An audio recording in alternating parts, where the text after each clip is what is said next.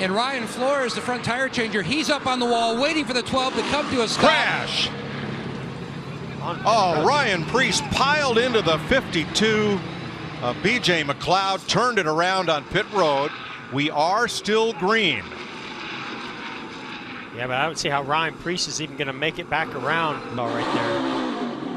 One lane. Outside. Clear to the grass. Up. McLeod about stopped. You don't get a better view than that. Daytona. Yep. And Preece makes the cut. Yikes. I think he had his eyes on the 12 of Blaney trying to clear him and just did not realize it. If anybody will drive he's not going to do it. Got him a cone. That's why they don't have pit stalls down there. Spun onto pit road. Man.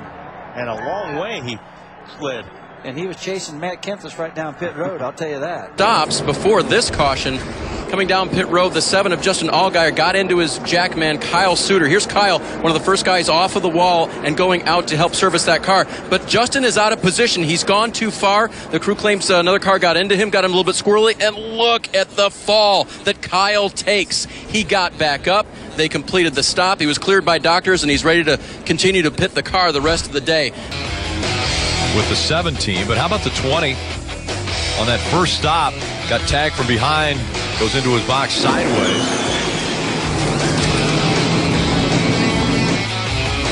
And all looking for a bit of position. Here's the problem right there. As Eric Jones, 2 abreast, tries to cut out, he tags Chris Buescher. The 37 goes around, and Buescher collects his jackman, Zach Young. As we said, the car ended up stopped right in his space, and they serviced it, and he went back out. But and to me, this is a little bit of a rookie mistake on Eric Jones. So another mistake on pit road today. Marty. William Byron gives up the 2nd position to come down pit road. So with this Sunoco fuel and these 4 Goodyear tires, they can make it to the end of the race. Giving all that up with a mistake. You see the right front tire is loose. It's probably going to come off the race car, which is going to be a penalty. It's just gone completely bad for the 7. This is the danger of being aggressive on green flag pit stops. If something goes bad, it can be catastrophic, Dave. Pit road is a dangerous place, and you see why right here. First caution of the night at Daytona. We'll reset the field when we return.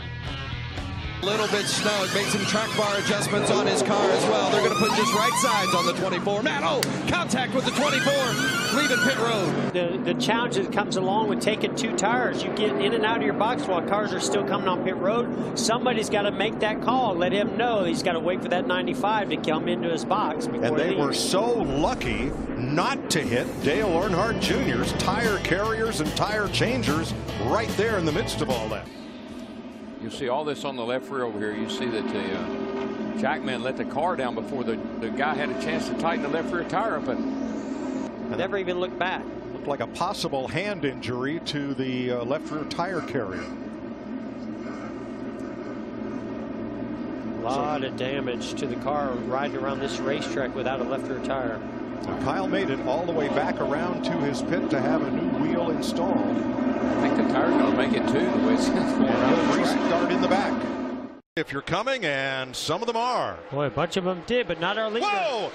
Car goes around in the trial, the spinning, sliding out of control. BJ McLeod brings out the caution. Stenhouse has wrecked on pit road with Tyler Reddick. Another car is sitting littered in the grass.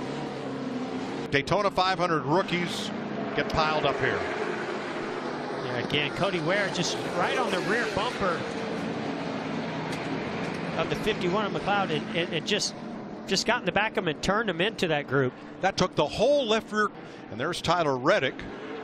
All of them in their first 500 start, and moves on. Yeah, and I just wonder if McLeod was trying to get woed up, and I think Cody Ware had no idea he was coming to pit road. And you're right, Jimmy Johnson did get collected in that. 3 drivers. Going to hit the same spot. Watch the 43 cars trying to come into his pit, and Elliott's trying to leave. He just hooks the left rear. And those poor guys they got nowhere to go. Man, that jackman gets knocked about 10 feet down the racetrack. They changed 4 tires, reducing air pressure. Fire in the back of the 29. He leaves the pits and gets out of here. Is on the speedway, and it is a problem for Kurt Busch, the Nextel Cup points leader, starting the race today. Let's go over to turn 2 and get an update there. Barney, a near disaster and still a potential disaster for Kurt Busch. He got about midway between turns 1 and 2, and the car just simply would not turn. He did an amazing job to keep the car off the wall. Ran literally 2 inches from the concrete all the way around through. This car was actually on fire for a second. Damage on the front of the 19 car. They come out to him, and he's still sitting there. Could have created a log jam and all these cars trying to come down pit road. And Sadler happened to be right there, and now watch the move. Not sure of what exactly how this happened. You see Montoya there. Well, actually, it's not even part of it. It's just That's a stack up there with car. the 96. Yeah, but Menard, Sorensen, Sadler, and Waltrip. That's the chain reaction there on pit road, and Elliott Sadler got the worst damage. yeah, I just looked up and saw this 19 car on fire, and then saw this 42 pull into the garage. I thought maybe he caused it, but he was no part of it at all. Sort of fitting the way Elliott Sadler may have ended his year. He could not buy a break here in 2009. They've closed the pit road now because of this, because they've got a car stall. Man, there's a teammate. 43 with a ton of damage also. Man. And Elliott Sadler. There goes Daniel Suarez, Joey Gase, Ryan Reed, John West Townley, all involved as the leaders started to come down pit road. Brendan Gaughan was sideways on the pit lane. Oh my goodness. So unfortunate. These guys are having such a tough time getting to pit road today. Ty Dillon, one of those that had issues. Be someone that doesn't get the memo that cars are pitting. Suarez locks up. He gets hit in the back by the 39 of Ryan Sieg, and just chain reaction from there. On board with Daniel Suarez. So there was a white car that was up in the middle of the groove. Here. Oh, there it is. Top of your screen. There it is. He did hit that wall hard. Then again. And then he comes down off the track, and He probably going to hit it again. He's going to hit it again. He has no brakes. Wow. There's 3 times, and he hasn't hit the inside wall yet. And look at all the debris that's flying off. And from another camera, there's another blow. And now he's going to go across the grass. And we're going to see Jimmy Spencer's car sit in there. See all that water. And just in front of Spencer's car and in the inside wall. Wow.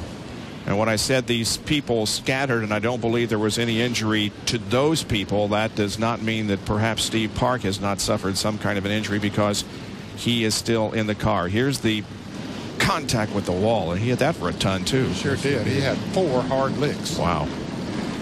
So the car just shot right up the racetrack. Look at it. It's like something happened to the right front. Yeah, either a tire blew or something happened to the chassis. Here it comes, hits the second time. And then a third time. Then across the grass and into the pit wall. You know, that water probably slowed him down, Bob and Benny, as he came across there, which took a little bit of that speed away. Yes, it did. Anytime I ever got shot of it. Listen. Be ready, be ready, be ready. Go hard, hard, hard, hard, hard, hard. One outside, one outside. Yeah, that right there is just a difficult spot for a driver to be in. You can hear crew chief saying, go, go, go, go. So you're leaving. That's your cue to leave. And Moffat. Trouble on pit road with a 48. Yeah, Jimmy Johnson spun coming in, but this is a legal stop. The car is in the pit box. So he spun avoiding the 78 of Martin Truex, who was coming out of his pit. Wow. Yeah, so Jimmy really cut the 78 Martin Truex a big break. Unfortunately, it cost him a lot of time on pit road doing it. They're pitting out. Yeah, so see Denny Hamlin pull off the banking and come to pit road. He might have missed. He missed pit road. He missed it. He missed pit road. We've talked about how difficult it is at this racetrack. Race leader Denny Hamlin just missed pit road. That he had. So look how much time he gave up. I mean, he gave up 12, 13 seconds by making this mistake.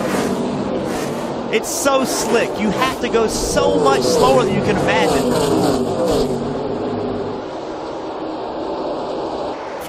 They had a tire violation when they're on pit road, and now the caution has come out. Tire, pit lane. Maybe a huge break there for Matt Tiff right then. You know, he's in pretty decent shape as far as. But I think that's his tire. So Okay. his tire, I believe, has brought out the caution. But it's still a break in that sense that, you know, this was going to be worse under the green flag conditions. Two's best friend. You have a car that currently came in 14 above, and this mistake right here, we see they had to pit under green. That's one mistake, but then Kelly, they compound that with another mistake. Those are the things that can eliminate a team from the playoffs.